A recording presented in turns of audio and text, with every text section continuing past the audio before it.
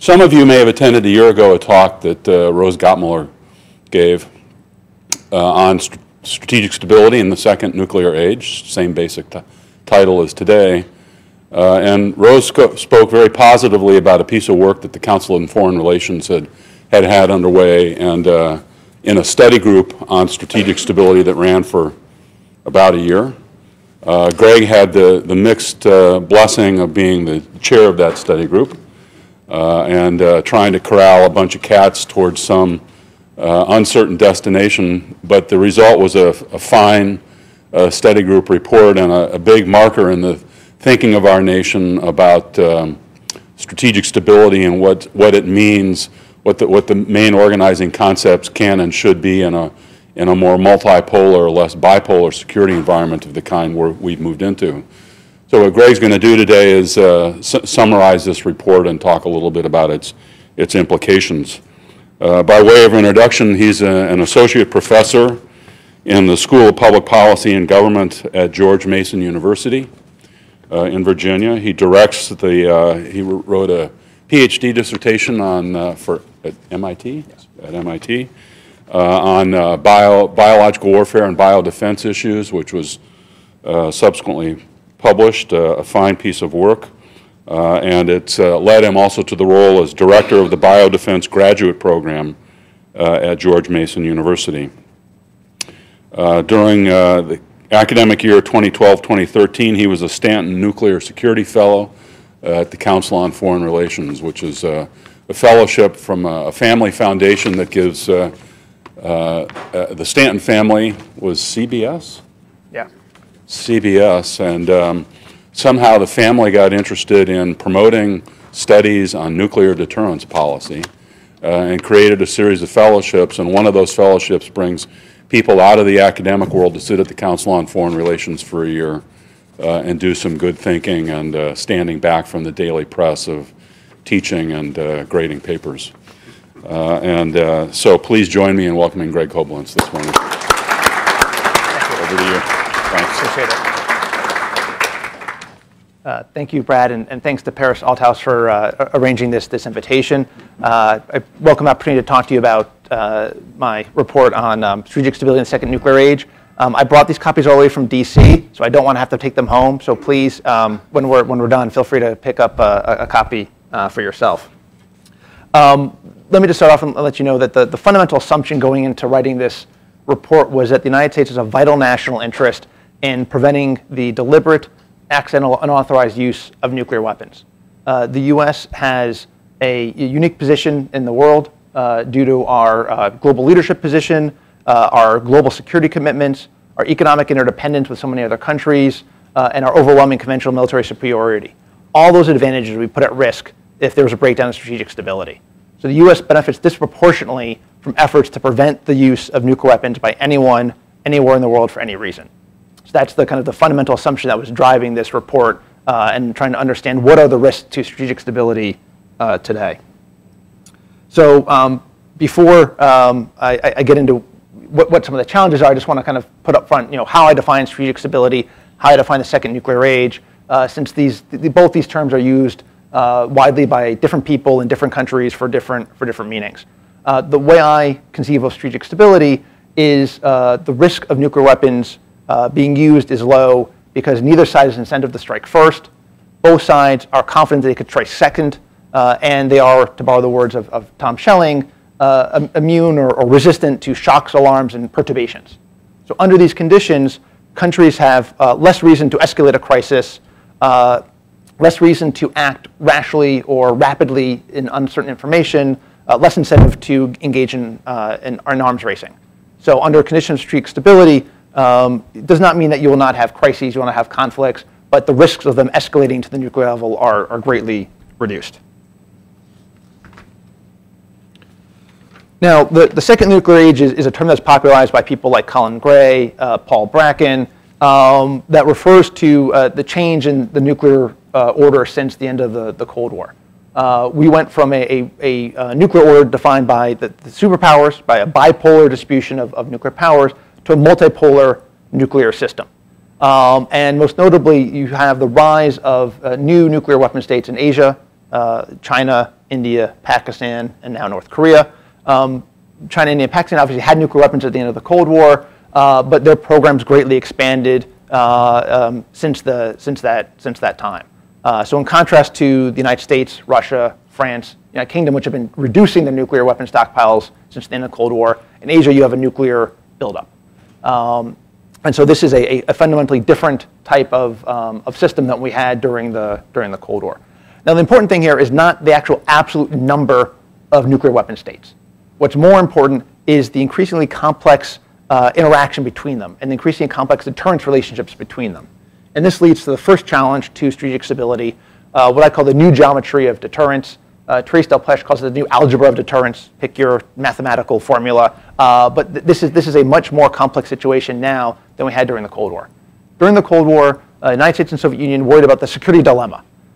One state's actions to increase their security would reduce another state's security. They would then take a countermeasure that would then reduce the security of the first state. So you have this kind of action-reaction cycle between two states.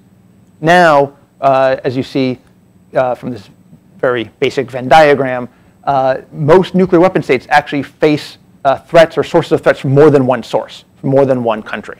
So the United States sees nuclear threats emanating from North Korea, Russia, China, and Pakistan. Russia also has to worry about threats posed by nuclear weapons in the United Kingdom, France, China, and the United States, and et cetera. Just to make a note, these circles are not to scale. The degree of overlap between the circles is not indicative. This is just my crude PowerPoint skills don't let me do anything to scale with this. So, but the overall point of this relationship of that there is overlapping deterrence networks now operating among these different countries is really the key thing. Just to kind of illustrate this with some more kind of substance, this is a list of potential flashpoints among nuclear armed states. This list is not exhaustive. This list is not meant to indicate that any one of these flashpoints will become a military dispute, will escalate to nuclear use, but just to highlight the fact that there are, among nuclear armed dyads, there are multiple areas of friction, disputed borders, disputed territory, or areas like in Syria where we have the military forces of nuclear armed powers operating in very close proximity. And these flashpoints have the potential to flare up rather unexpectedly. Right? Think about China's declaration of an air defense identification zone in East China Sea in 2013. Think about Russia's annexation of Crimea in the span of a week in February 2014. Right? So these flashpoints, which are kind of similar, which are existing, can flare up rather suddenly. And these flashpoints can also escalate unanticipated ways. In July 2014, when a Russian surface-to-air missile shot down a Malaysian airliner over Ukraine, I was actually in the middle of one of the meetings putting together this report with other folks from the kind of the think tank and policy communities in DC. And one of the thoughts that nearly flashed through my head was, what if this had been American Airlines jet instead of a Malaysian Airlines jet? How would that have changed the crisis over Ukraine if you'd had a miscalculation of that magnitude directly affecting killing 300 Americans instead of people from Europe and Malaysia. So there are geopolitics is still around, still matters, and there are issues between these states that could generate crises and conflicts in the future. Now this leads to the second major challenge to strategic stability, which is what I call the security trilemma. Because states face threats from more than one source, there's potential for a country to take actions designed to deter one state, but that inadvertently threatens a third state. And that third state then responds in a way that reduces the security of the original state. Right? Even though that was not intended, they were not the target of the deterrent action, and yet they find that they are now caught in a kind of triangular relationship. This security trilemma helps explain Russian responses to US missile defenses in Europe, right, which are designed, aimed for defending against Iranian missiles, and yet Russia perceives that there's a threat to their own forces. Likewise, Chinese concerns about US national missile defense, which are designed for small-scale North Korean missile threats, or the deployment of THAAD to South Korea generates a very strong response in Beijing. So you have this trilateral dynamic going on where actions taken by one state to deter a second state wind up actually reducing the security of a third state. And because these countries have these interconnected deterrence relationships, these security trilemma can act like a transmission belt. And issues that would once have been a bilateral security dilemma between two states get a much wider scope, right? So instead of that being a US-North Korean bilateral issue, right now it's directly impinging on, or the Chinese say it's directly impinging on their own security.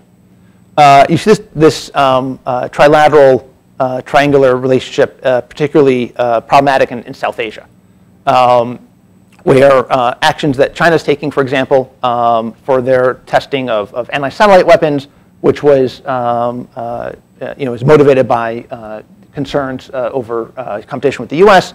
Chinese anti-satellite testing has now spurred India to launch its own program. We now, recently China announced that they were moving, or the U.S. assessed they were moving some of their ICBMs, right, in large part in order to penetrate U.S. national missile defenses. That's providing India now with a higher incentive to put MIRVs on their own missiles. They've talked about wanting to do that for a while. They haven't. Now, with China doing this, this has the potential to spur greater Indian action. If the Indians MIRV, then Pakistan will likely feel compelled to take countermeasures. And so you have this cascading effect that the security trilemma causes that takes what would have been otherwise contained bilateral issues and makes them have a much broader regional scope. If you take a look also, for example, at India's relationship wedged in between Pakistan and China, India's nuclear doctrine actually faces a paradox. They claim they have a credible minimum deterrent doctrine. The problem is that their deterrent, if it's credible towards China, will not be minimum towards Pakistan. And if it's minimum towards Pakistan, right, it won't be credible towards China. And so they have a hard time squaring that circle. And for India, they're much more focused on the Chinese nuclear and missile threat. They see them as their peer competitor, as worthy, another great power who they're competing with. And yet that makes Pakistan feel even more insecure. And so this creates a very unstable relationship that makes it much more likely that outside events can have an impact within South Asia and destabilize it, or events within South Asia, particularly in India, will have knock-on effects in China, which then might affect Chinese deterrence relationships with other countries. So this becomes a much more complex environment where the changes in doctrine or posture by one country has the potential to have this cascading effect, a ripple effect on other countries in the system.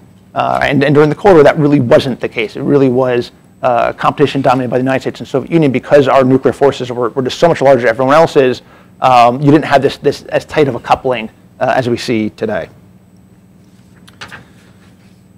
The second area of challenge that we see is that unlike the Cold War, when nuclear forces were the primary means of determining what is the delicate balance of terror, right? There are now new technologies that have emerged, new non-nuclear technologies that have the potential to tilt that balance one way or the other.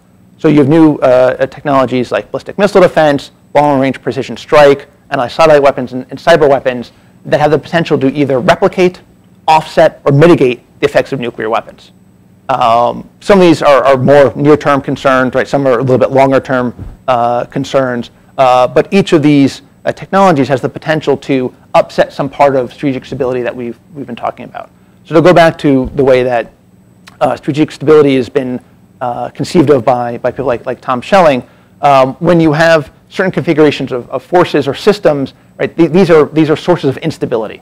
So when your nuclear forces are vulnerable to an attack, when you have unreliable early warning systems, when you have unreliable command and control systems, when weapons are accident prone or weapons rely on surprise for their effectiveness. These are all ingredients for instability that will change the calculus for countries to determine whether or not they need to use these weapons first in a crisis, or if they can be more methodical and careful with their decision making. So just provide a couple of examples of this. During the first nuclear age, nuclear weapons were the only weapons capable of destroying other nuclear weapons. Because of the uncertainty of target locations, the distances involved, the hardness of the targets, right, nuclear weapons were the only feasible means of conducting counterforce. Thanks to the revolution in precision-guided munitions, intelligence, surveillance, and reconnaissance capabilities, there's now the potential for conventional weapons to perform that counterforce role. The U.S. started developing these capabilities as a way of going after, hardened, buried, deep targets, as a way to not need to use nuclear weapons to go after those targets. So it was seen as a way of reducing our reliance on nuclear weapons to go after certain classes of targets. But paradoxically, because the U.S. now has such a overwhelming asymmetric advantage in these long-range conventional precision strike systems, it's making other countries less likely to reduce their reliance on nuclear weapons.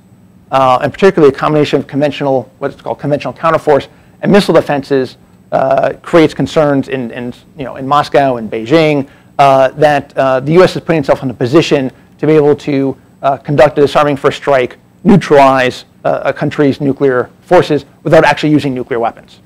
And particularly in China, this is reportedly one of the concerns that's driving the debate within the Chinese military about whether or not they should still have a no first use doctrine. Right? This has been long-standing Chinese strategy doctrine since 1964, not be the first to use nuclear weapons. Right? There's been in the last couple of years more talk about whether or not the Chinese are still strictly adhering to that and whether they will in the future. And again, if China changes their doctrine, right, that is not just a matter of a U.S.-Chinese deterrence, right? That will also affect India, right? And likewise, if that changes India's nuclear posture, right, that could also have a knock-on effect on Pakistan as well. So these are all interconnected. The newest danger to strategic stability in this category, I think, are cyber weapons. This is obviously one of the more kind of longer-term challenges, but based on what we've seen about existing capabilities, projected capabilities, this is a major source of concern. Let me just highlight two or three potential areas of concern. One is the ability of cyber weapons to spoof or jam early warning systems. There's a report that when Israel attacked the reactor in Syria back in 2007, they used a cyber weapon to knock out Syrian air defenses, basically to blind them. If that becomes a capability that makes countries unable to rely on their early warning sensors for detecting an attack, that has implications for whether or not they think they can detect the surprise attack at a time or not. There's also the potential for countries to use this kind of technique to engage in what's called a false flag operation, make a country think something's happening when it's really not. We haven't seen a direct example of that, but there was an analogous case in 1998 after India tested its nuclear weapons. The ISI, the Pakistan intelligence agencies, told Prime Minister Sharif that there was an Israeli airstrike incoming, and that Pakistan had a test now before the Israelis arrived. That report was totally spurious. It was made up by ISI to put pressure on the Pakistani leadership, right? But and it didn't work because they called us, and then we called the Israelis, and we kind of sorted it out. But that potential for using cyber operations to create false perceptions of what other countries are doing is real. There's also the potential for cyber weapons to be used to disrupt command and control systems, right? To digitally decapitate a nation's leadership from their nuclear forces. The U.S. There's a long history of back in the 1980s, the U.S. explored that kind of option with the Soviet Union. Nothing came of it, but that idea that that's possible or that's feasible or it's desirable was planted. And we've seen new examples of this with, there have been recent reports about DoD and NSA developing cyber weapons for what's called left-of-launch missile defense, finding ways to hack into computers of missile launch units in North Korea or other countries that could either provide early warning of a launch, shut down the launch, or somehow sabotage the launch and the missile.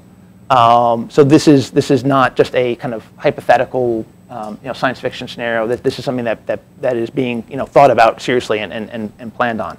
The problem is, if you start creating distrust for a country within its own command and control system, that they won't be able to control the nuclear forces, whether either giving positive commands or negative commands, this is poisonous. Right? This is not just about infecting malware into a computer. This is infecting decision makers with doubt and uncertainty, and creating potential for miscalculation, for rush judgments, and in the extreme cases, if a country thought that they were going to lose control of the ability to launch an attack, even in retaliation, because they thought their command and control system had been compromised, how are they going to respond? Right? What are they going to do in that situation? During the Cold War, the United States and Soviet Union used lots of strategies to mitigate the effects of a surprise attack.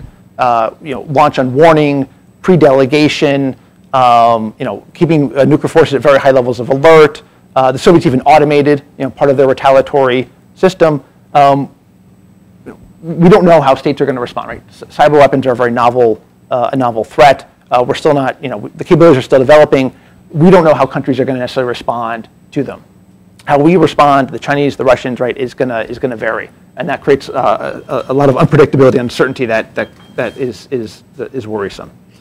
And we've seen some kind of analogous cases of this happen, not intentional, right, but accidental acts, but that show you the potential of what could happen. A couple years ago, the Air Force lost contact with 50 ICBMs. One of the launch control centers started giving out kind of bad signals, and they had to shut down the entire squadron in order to figure out what was going on.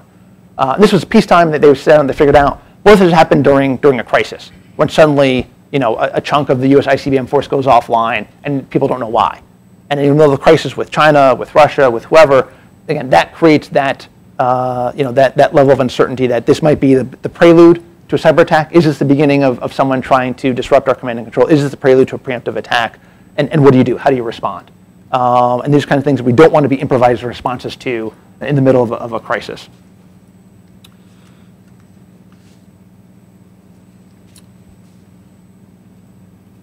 Okay.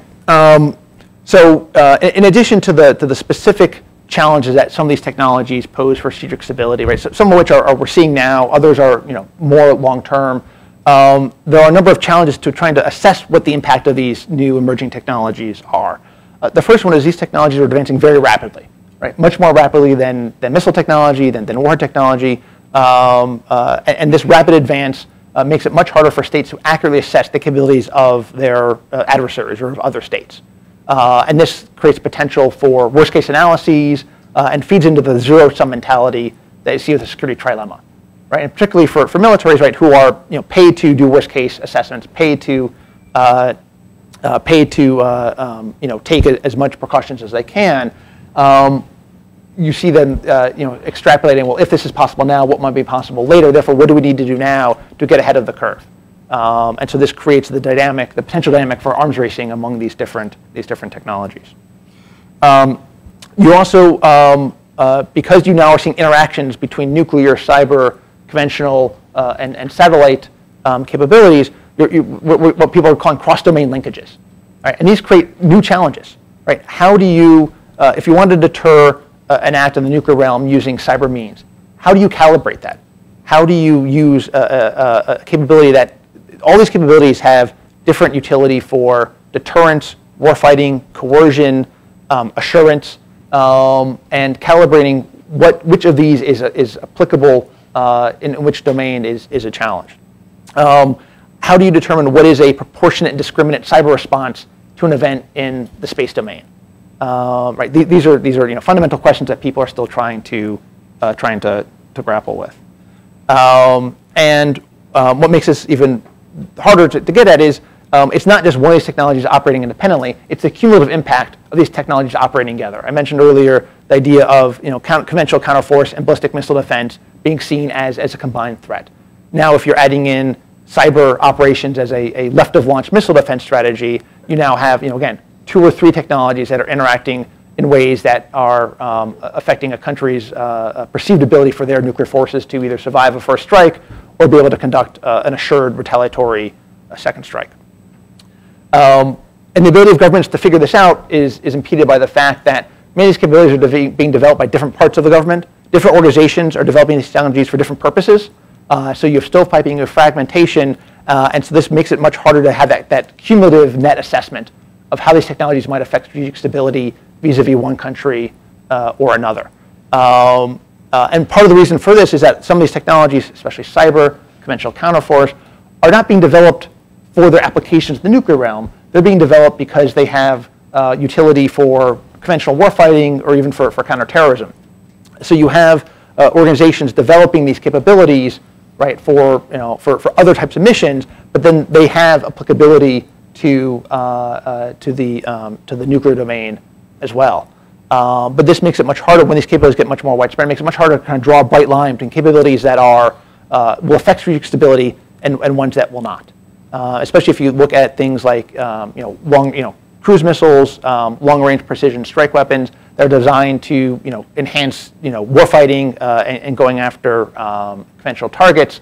But as those capabilities increase, developing cruise missiles with penetrating warheads, cruise missiles that are retargetable and can in flight you can go after road mobile targets, right? That then starts having applications not just for conventional warfighting, but also for going after nuclear forces as well. And finally, we see that the impact of these technologies, again, some of these are near-term, some are long-term, but they are going to increase. This is a very dynamic environment. We're going to see capabilities emerge that are going to be surprising, and they're going to proliferate. Especially cyber is not. Cyber has a huge potential to be developed by actors that have it's much lower barriers of entry to developing cyber capabilities than there are developing long-range precision strike capabilities.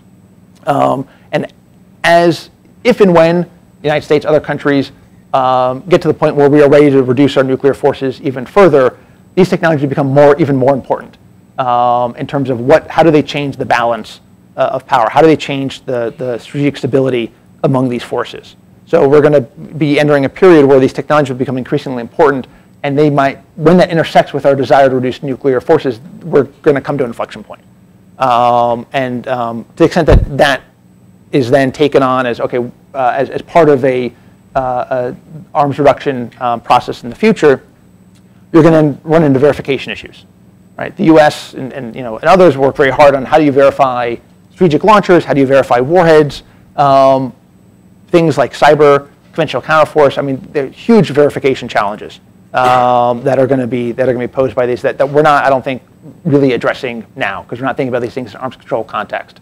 But we're going to have to in the future. So I think there's a need to get ahead of the curve on some of these technologies, their impact on strategic stability, and how you're going to try and mitigate that impact down the line.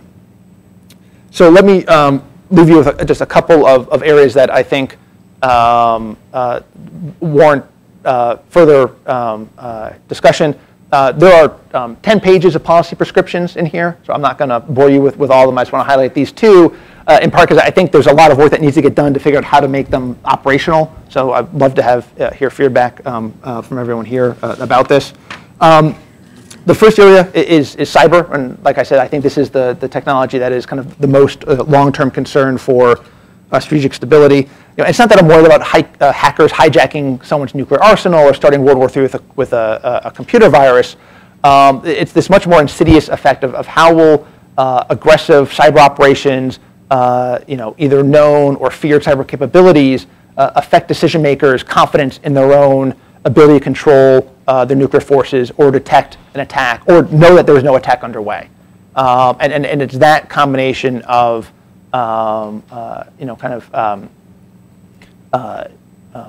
uncertainty and doubt and suspicion that is the last thing you want to have during a U.S.-Russian, U.S.-Chinese, Indo-Pakistani crisis or confrontation.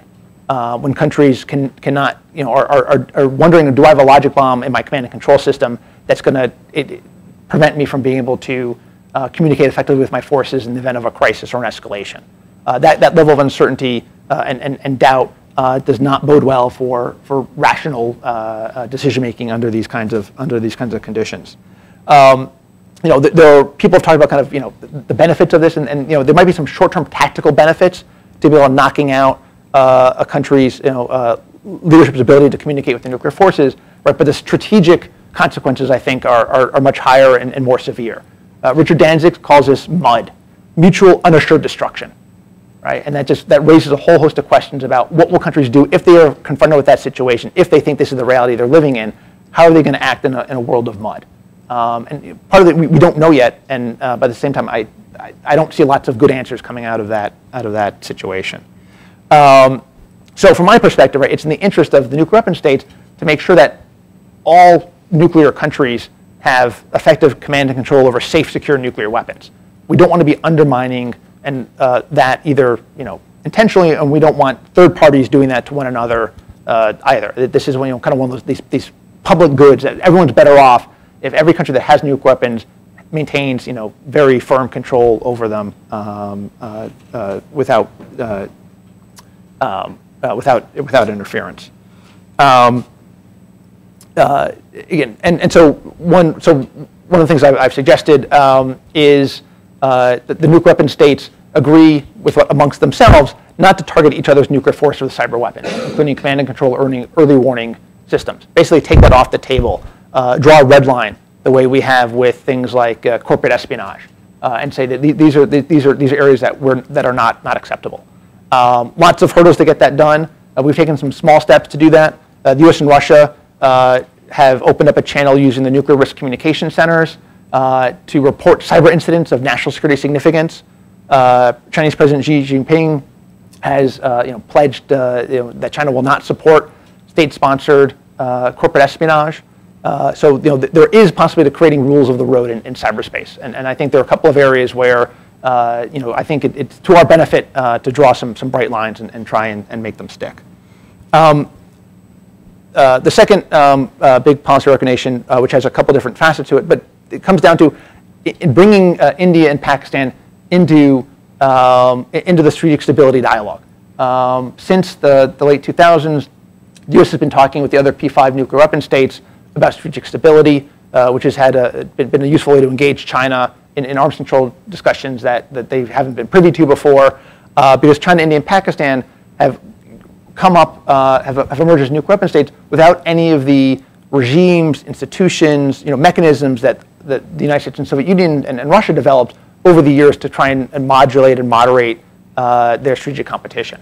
And so I think there's a much greater need now to engage these countries in these kind of discussions, to build up their internal capacities to engage in these types of dialogues, and try and use those kinds of forum to address some of the issues that are kind of festering in Indo-Pakistani relations.